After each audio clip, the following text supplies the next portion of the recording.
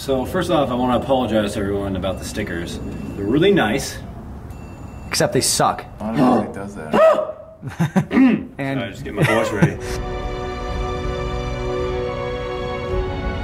The problem with these stickers are they are very advanced and they're made up of many cubes. When you're peeling the two parts apart to apply the sticker, what? Squares. That's what I'm about to say. this isn't geometry. I'm going to explain to you how to peel this off and apply it the proper way.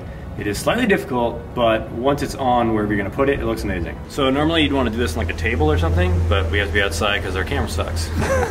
All right, sorry Chris. So you take the sticker, you flip it over if you're going to use a table.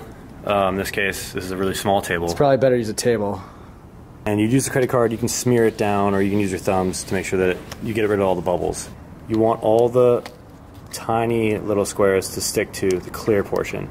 So as you go, it's better to do it as like a folded angle, like this, than it is to do it straight up and down. If you do it straight up and down and just peel the two apart, you're gonna get a lot of separation. If you do this one, it's easy to just push it back down, rub your thumb over it, it should stick the second time around. Okay, so once you know that, we're looking at the back side. This is the sticky side. The side you want to apply. Side with the colors, obviously it won't stick to anything. So now we're at the cleaning stage. You're gonna need to clean the area where you're gonna apply the sticker. I prefer method glass and surface clean. Also, generally just take your car into a car wash. Dan, shut up. Line it up. I'm not sure where I want this, so you're gonna have to give me a second. Yeah, once it's on, it's all over. So yeah, just like rub it on and make sure that you get rid of the bubbles as you go. So now we're coming to the peeling off process. As opposed to pulling it off like this, you want to bend it down at an angle like that. Then peel back like this and just go at an angle. If you go straight, like horizontally with the rest of the sticker, it's easier to pick up the edges. If you take the corners of the sticker as you go,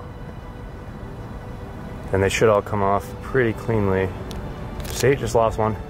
So when that happens, I push it back down, use my thumbnail, rub it back down a little bit more, make sure you get a better angle on that one, and then continue.